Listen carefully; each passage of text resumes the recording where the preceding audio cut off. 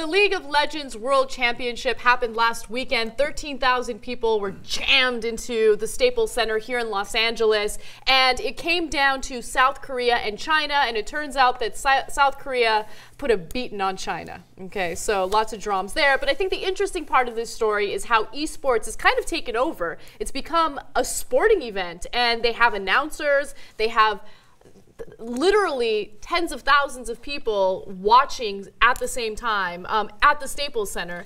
And so it's kind of incredible that this is not only a growing trend, but you know, people continue to love it. I think that at some point, I think it might even be more of an American pastime than football or baseball. Well, not football, but maybe baseball. Okay, so that's what's the interesting part of this story, right? Yeah. That it's now gotten so large. Everybody knew it was large, right? Everybody knew that it was this huge thing. And I remember, I'm old school, okay? So I remember when Machinima at one point had become the largest network on YouTube, and Machinima basically does gaming, right? And I was like, Jesus, how could so many people watch other people play games? I was amazed by it. And then I realized that they were watching for the commentary as the guys are playing. They're basically the new version of talk show hosts. Mm-hmm. And these are in some ways the new version of competitors. I mean, athletes is too strong, obviously, right? But they're competing in a real way that's gotten a lot of people's attention. You fill up the Staples Center, that's kind of a watershed moment for this. And for a lot of the older folks, they're like, amazed by it. They're like, how could people watch other people playing a game? The flip side is we watch other people playing a game all the time. Games like basketball, football, etc. Yeah, and look, it goes beyond people of a certain demographic. I mean, I'm part of that young generation. I never really understood the video game culture. I'm being completely honest with you guys. But regardless of that, I mean, it is amazing to see how much video games have progressed in just a short period of time. I mean, you see this game, League of Legends, and it's really beautifully done. Like, graphically speaking, it's gorgeous. And I sound like a moron right now because I don't play the game and I have no expertise in it at all. But look, I can understand what? It's true. Anna is so like insecure about talking about gaming. Okay, we don't play the games. I'm not a gamer. So what? Because we talk about murderers on the show all the time. We're not murderers. It's okay. It's all right. So okay, we don't know League of Legends. I don't know if it's better than the other games. Who cares, right? To me, the phenomenon is fascinating. Right? Sure. Okay. So like, and it's like and as I'm reading about the story, it's like the World Cup. Like you got the North American teams, the NA teams, please, they're such underdogs, they have no chance against the Asian teams. Anyway, this is what I mean about it looking beautiful. I don't know what's going on. It kind of hurts my head. No, I love this. You know why? I don't understand what's happening either. But it sounds just like watching a football game. Like, oh my God, there goes Amendola around the corner, and then Brady hits him with a pass. Oh, wow.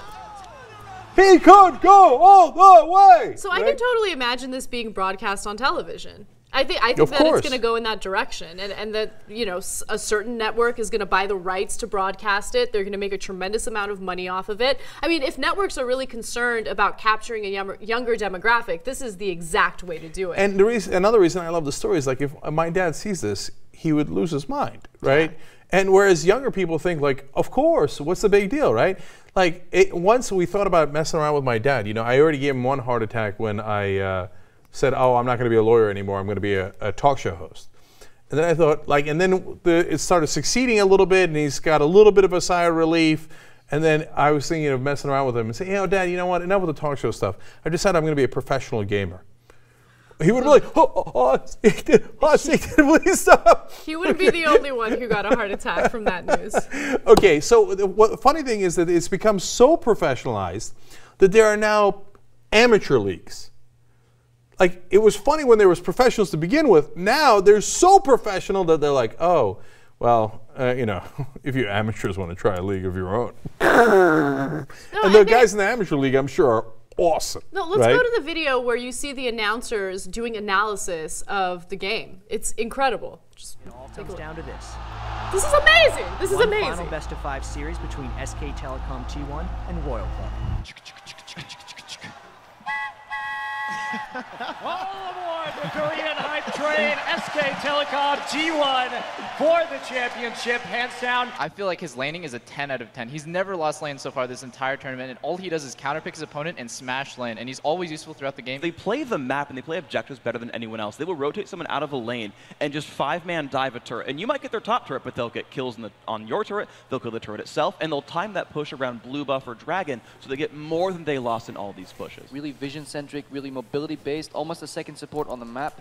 It's what basically snowballs SKT's lead. There's something about their play that forces other teams to react to their decisions, and with their team compositions that are all about that 5v5, it's really, really powerful. All right, that's awesome. Obviously, they're to some degree trying to look like ESPN, and they totally look like it, right? And then The analysis on the Blue Dragon, though, that was really good. I think it was Blue Bluff or something, and Dragon. So, but then that's what makes it kind of comical. But if you don't know football, it might also sound comical, right? But it's like, oh, the twist and turn he did on that Dragon was amazing. You're like, ooh, okay, I don't know. But overall, I love any kind of competition. You got all these countries competing. China was the heavy favorite, and the South Koreans in a dramatic, stunning upset win 3-0.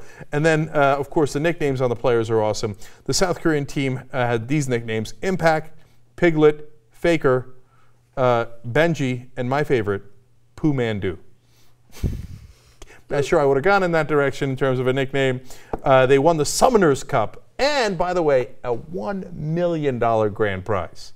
And one final twist on this story, they're now debating whether the Asians are simply genetically better at video games. Yes. Oh, come on, please. That's so stupid. That's so unbelievably stupid. Of course they're not. And then the other camp is like, well, it might be because of the way they train and they, spend more time. Of course that's what it is. Of course. No, how are you, like, oh man, his thumbs and the coordination he has, well, he can't compete. Because in the old days in China, when they were, picking rice or whatever, the thumbs would, and then that's why they're genetically better at it. Hey, can we keep it real? Okay, come on. Let's say it. Okay, do I have to say it? Do you say it? Yeah, you say it. I'd like to avoid the hate. Okay, why are you so sure it's going to be hate?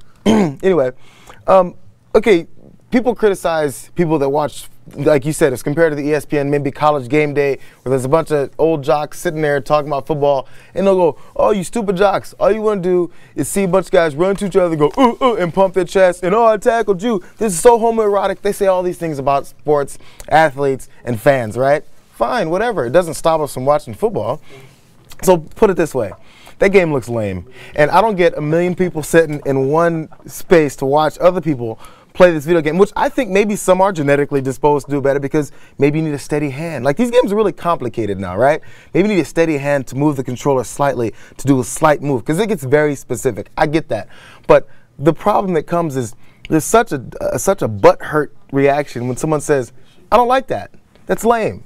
We can say that. Why not? You know what? It's lame. It's fucking lame. It looks like Zelda 2013.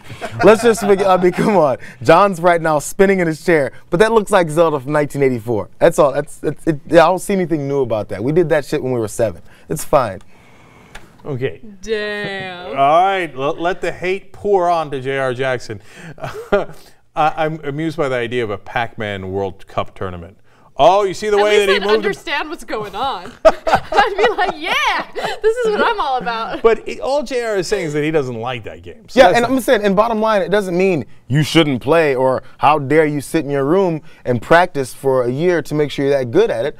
I mean, no, because guys, after, high school football guys, they leave school every day and go and run into each other and they get better at football, right? You can simplify all these things, but it's practice. That's all there is to it. But to each his own thing. But don't get mad when somebody says, it's kind of stupid. That's just their opinion. It's like your opinion, man. Yeah. To quote the dude. Last couple of things. I refuse to even entertain the idea that it's genetic. It is not genetic. It is not genetic. That's ridiculous. Okay. Number 2, I know because I used to play rugby. So whenever you're in a community that is not necessarily mainstream, like if anybody dissed on rugby, all the rugby players would be so mad, like, oh, what the fuck, man? Oh, your rugby's awesome. Oh, it's cooler than football. I know, dude. Just calm down. We're smaller than they are. Just you don't need to panic, right? And And then, second of all, let me just pour on just a tiny bit of haterade. Oh, even though I love the concept overall, I don't play it, but I think it's cool that it's gotten this big, right? Is that, yeah, don't call them real athletes. They're real competitors. They're not athletes. That's when I'll get Ben Mankiewicz on you. This is not an athlete. Okay. Really? You need some muscular thumbs to play that game, Uygur. Yeah, I know. They're going to give it the dexterity, eye-hand coordination. Spare me, spare me. Now I'll actually get more hate than JR for saying that. Okay.